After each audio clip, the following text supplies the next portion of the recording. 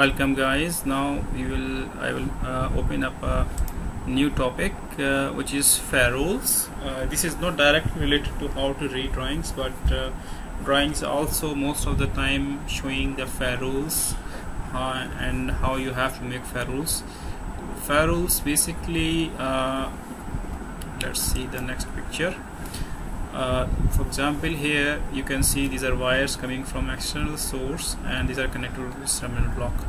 So this white color printed, these small tubes are called ferrule. So here normally in the panel you will see the terminal block, and these ferrules are showing only the one side information. For example, it is showing the cross, the other end information. If the ferrule consists of information of local as well as the remote site, or you can see other words, source and destination, both addresses are mentioned on the ferrule, then it's called cross ferrule. So it's always good to have a cross ferrule, which is really useful for troubleshooting.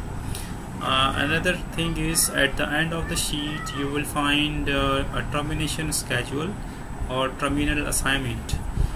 In this termination schedule or termination assignment, you will find the terminals mentioned, and against each terminal the source from which wire is connected to, and from the terminal is shown very clearly. So this is how the ferrules are, and you should know about them.